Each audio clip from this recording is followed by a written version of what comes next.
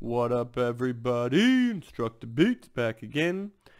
Here with our tape diagram unit. Today we're going to be talking about using a PartWhole model for adding in subtraction. So just a quick run through of what a PartWhole model is and how it can help us. Today I will be able to create a PartWhole model to help me visually show what is happening in my problem. So first of all, what is a PartWhole model? Okay, a PartWhole model is a visual model to help us understand what is happening in our word problem.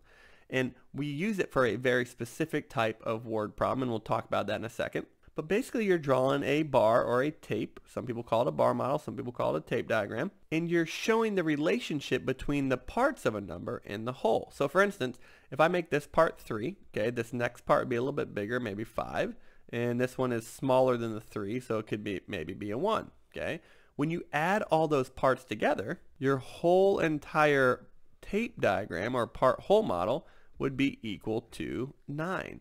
So with a PartWhole model, you're able to show the parts and how they're separate, but when you add them together, it makes the whole. You're showing that relationship. Let's take a look at using it in a word problem. All right, so for this one, typically I do size check, but I'm just going to focus on the word problem here. Okay, so you're going to use a PartWhole model when you're trying to find the total. So here it says Javier has 7 red balloons and 4 blue balloons. How many does he have in total, right? I'm bringing things together.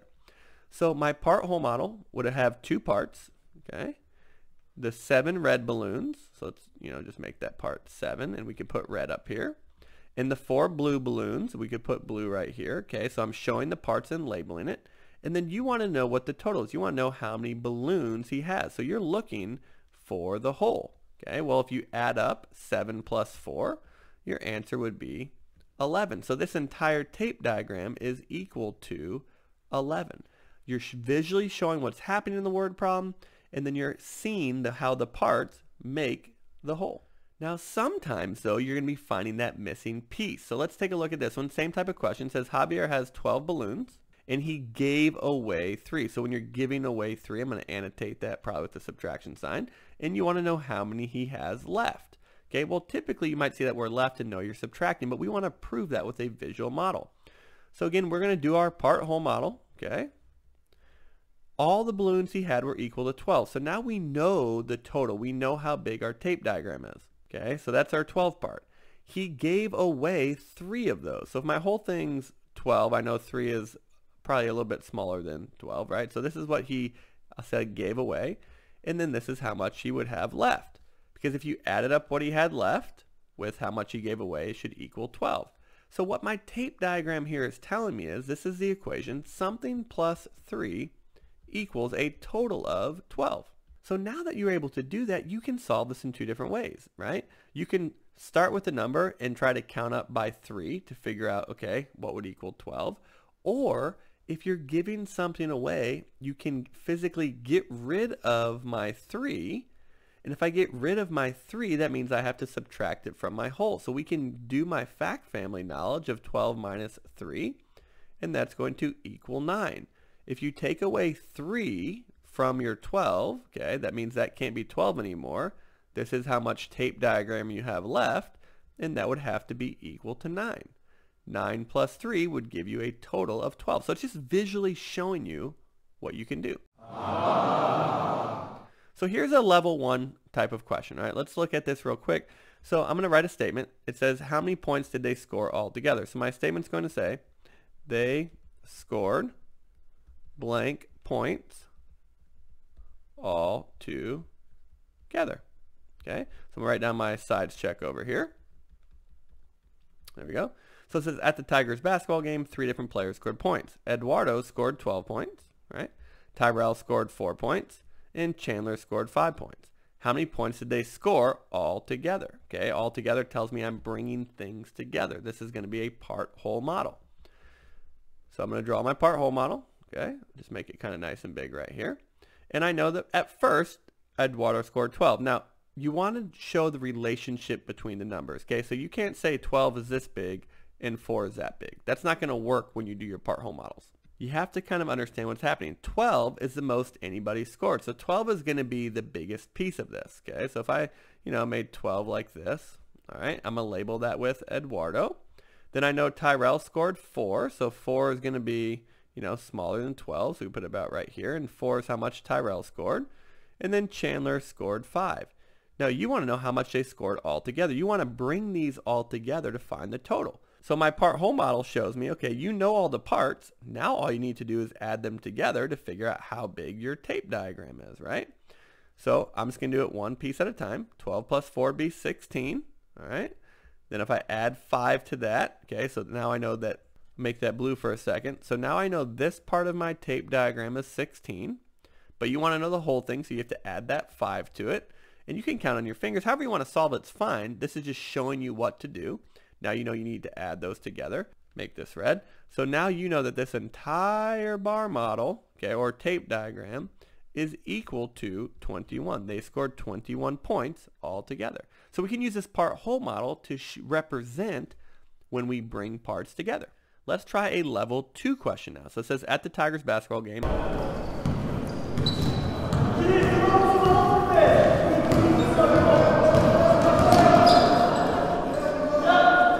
only Eduardo and Tyrell scored any points. Eduardo scored 12, the team scored 19. How many points did Tyrell score? So if I'm doing my sides check strategy, okay, my statement's going to say Tyrell scored blank points. So I'm looking back for anything about points. At the Tigers basketball game, only they scored points. Eduardo scored 12. The whole team scored 19, so you're looking for how many Tyrell scored. So I know that this is a PartWhole model, okay? So let me draw my PartWhole model right here, okay? I know the entire team scored 19, so that's the total of all my players added together. That's how big this tape diagram is. Now I know 12 is less than 19, but it's still pretty big, so I do that about right here. So Eduardo scored 12, okay? That means Tyrell had to score the most because it said only Eduardo and Tyrell scored. So if you're looking for how many points Tyrell scored, right, and the team scored 19, really what you're trying to solve is 12 plus something gives you a total of 19. That's what my tape diagram is showing me. So again, 2 different ways to do this. You could start at 12 and count up in your head or on your fingers or on your paper until you get 19 and come up with the answer 7. Or if you want to get rid of the 12 right here and get left with this missing piece, you'd have to subtract that from the total. So if I take my fact family knowledge and subtract that, if I want to get rid of the 12 to find out my missing piece right here, 19 minus the 12 I'm taking away leaves me with 7. So Tyrell had to score 7 points. Okay, this is our last one. This is a level 3 question, okay? And so my question says, how many points did the rest of the team score? So my statement's going to say, okay, so I'm looking for anything about points and anything about the team. So at the Tigers basketball game, the team scored 19 points, okay? Got it. Eduardo scored 12 points.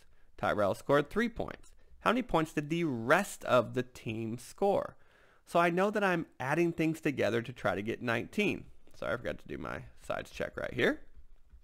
I did my statement. I've identified. Based on the information, I know I'm doing a PartWhole model. Okay, so we'll draw my PartWhole model. Again, I know the entire team scored 19. Okay, I know now that Eduardo scored, Tyrell scored, and the rest of the team had to score some. So Eduardo scored 12. Okay, that's an E.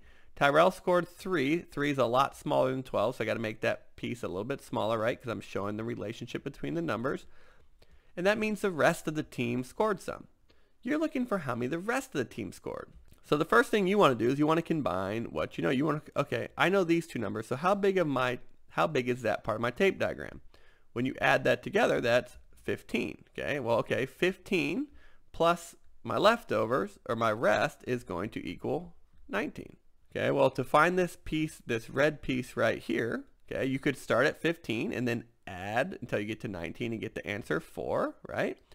Or you could get rid of this 15, okay, by subtracting from your 19 and figure out what you have left. So you could take your 19, you could get rid of the 15 that you already know to figure out this missing piece of your tape diagram, and obviously that would still be 4. So either way works. If you draw your visual model, you can then do it either way. So the rest of the team had to score 4 points. As you get into this, again, this might be confusing at first. This was just a quick lesson.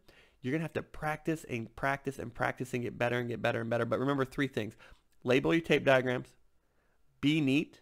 And it's okay to fail as long as you learn from it, right? If you're failing at something, that's good because you should be learning from it. And the next time you do it, you continue to get better. That's how you get good at anything. Thank you so much for checking us out today. We really appreciate you. We appreciate you wanting to be great at math and joining us on this adventure. Check out all our other songs and lessons. Again, thank you so much. Please hit the subscribe button. InstructaBeats out.